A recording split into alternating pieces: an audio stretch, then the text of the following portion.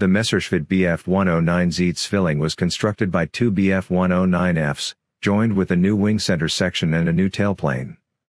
The cockpit on the right fuselage was covered, and the pilot controlled the aircraft from the left fuselage. The Zwilling also had a modified undercarriage, the fuselage was strengthened and the wings were modified. The aircraft was intended for use as an interceptor, armed with 5 30mm cannons. It could also carry a 1,000 kg bomb load. A fighter-bomber version was also planned, armed with two Mk108 cannons and two 1,000 kg bombs. These two versions would use the Daimler-Benz DB605 engine. Two more versions were planned, which were to be powered by Junkers Jumo 213 engines.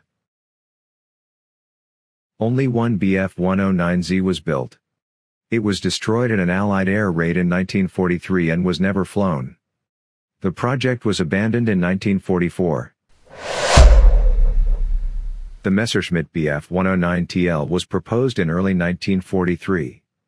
It was intended as a backup, if the newly developed Messerschmitt Me 262 did not come to production, or as a second jet fighter that could operate alongside the Me 262. The plan was to use components from the planned Bf109H high-altitude fighter, and components from the Blohm & Voss BV-155 high-altitude interceptor. The cockpit was from the Bf109E or G, the wing was from the Me-409, and the undercarriage was from the Me-309. By using existing components, development time was to be reduced.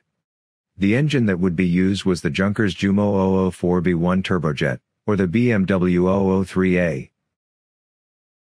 The aircraft would have been armed with two 20mm MG-150-120 cannons, and two Mk103 cannons mounted in the nose.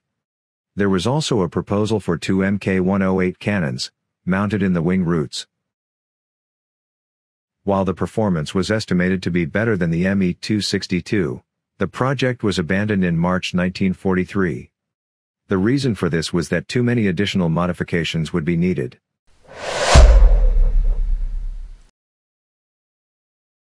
The rocket-powered Heinkel He 176 was a pre-World War II design, built to utilize an experimental engine based on the work of Helmuth Voltaire. The He 176 was designed as a tiny, simple aircraft and was made mostly out of wood. The cockpit was however advanced and totally enclosed. The aircraft was also fitted with a unique jettisonable nose escape system. The nose was separated from the rest of the aircraft using compressed air, with a drogue chute used to reduce the required opening force. The canopy was then released and the pilot could bail out using a conventional parachute. The Heinkel He 176 was to be the research aircraft for a new type of interceptor. The design had elliptical wings, that also contained the hydrogen peroxide fuel.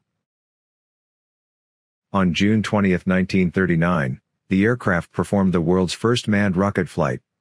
The aircraft could climb to 8,000 meters in 2.5 minutes, and had a maximum speed of 466 miles per hour. There was however no interest for the aircraft, and Heinkel's rocket propulsion program was abandoned. Only one Heinkel He 176 prototype was constructed. The prototype was destroyed in an Allied bomb raid in 1943.